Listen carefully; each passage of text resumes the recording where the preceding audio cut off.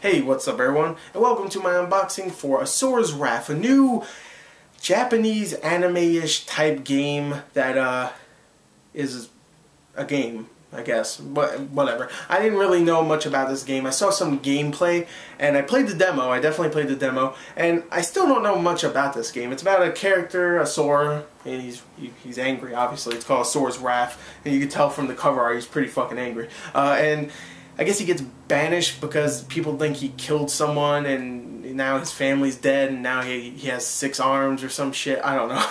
And he hurts people and whatever. It's actually based around Asian mythology about I forgot what they're called, the guys with the 6 arms. They're not called Asura, right? No, I think that's the guy's name. Anyway, so yeah, it's a stunning mix of Asian mythology and sci-fi, relentless action and near impossible challenges, and a seamless blend of gameplay and story. That's what it says on the back of the box.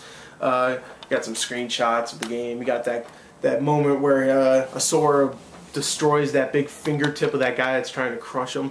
And some gameplay, and you got a quote from IGN saying, "In 16 years of playing games, I've never seen anything like Asura's Wrath. Betrayed by the gods, banished for 12,000 years. So there you go. Let's open this. Oh, I forgot. I didn't show the side of it. I always have to do that. So there you go. And there's the front again. So let's open this shit. You got the manual, and you got the game disc right there. Some pretty cool cover art. It's just him going, "What's up?" like this. He's doing this. He's doing this on the cover. Like, "What's up? Come at me." Except he has 6 arms, so multiply my arms 4 times. Well, yeah, 1, 2, 3, 4. Yeah, give me 4 more arms, pretty much. Unless, yeah, he has 6 arms. Okay, I was about to say maybe he has 8 arms. I can't remember. No, he has 6 arms. And let's show you the manual, which is actually colored, which is cool. It actually has other colors besides black, blue, or white. A lot of red, a lot of brown. Some characters, very well detailed characters.